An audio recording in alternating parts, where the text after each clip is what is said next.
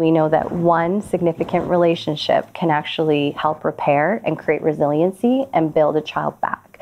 And that's why we ask for lifelong connections. Foster parents can most definitely raise successful children. And I like to be able to be the face of that success as well, to say, if I can do it, you can do it to them as well.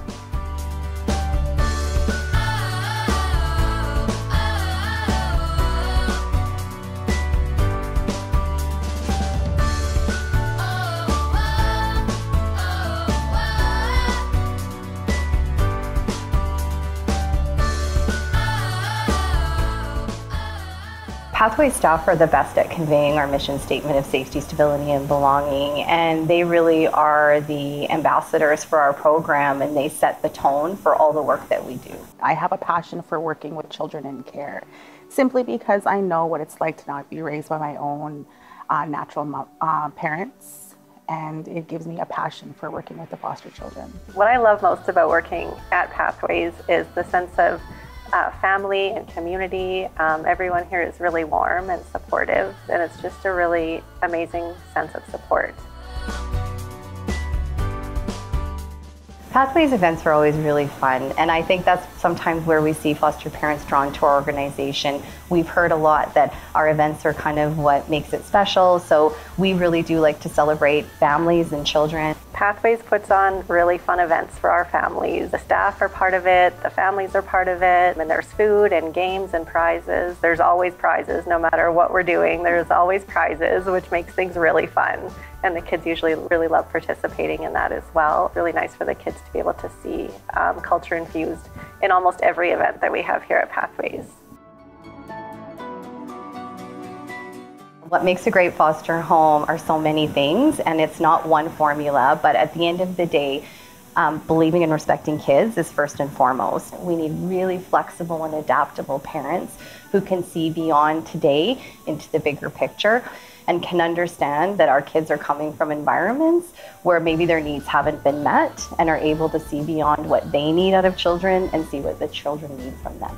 There's times where you need to take time off for doctor appointments or school supports and things like that, so that's really important. Being okay with multiple people kind of in your home and asking how things are going. The team can be quite large at times too, so you want to make sure that you have room for all those people in your life. What I feel makes a very good foster home are foster parents who have compassion, who have empathy for these children, who want to have an understanding of their backgrounds and where they come from, and most importantly, having a compassion for their culture and wanting to learn with these children about their backgrounds.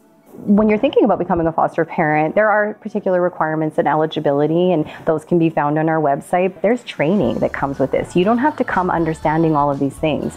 You don't have to come understanding what trauma means in the child's brain. We're going to help you, but you have to be willing to learn. So that's why flexible and adaptable parents are the key component of who we're looking to bring to Pathways.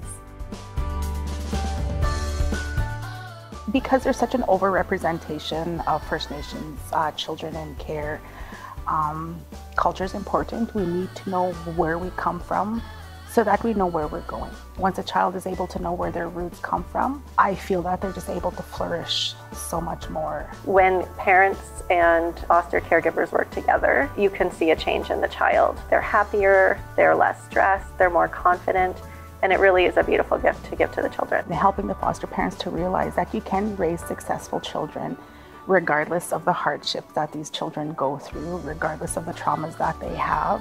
Foster parents can most definitely raise successful children. I'm beyond proud of Pathways Family Services. I'm so proud of the families that we work with. We see our kids kind of get to that 18, 19 mark, and they still come back to the Christmas party and get to see us and how we're doing. And those are the things that make me most proud, is when I see those relationships maintained and sustained.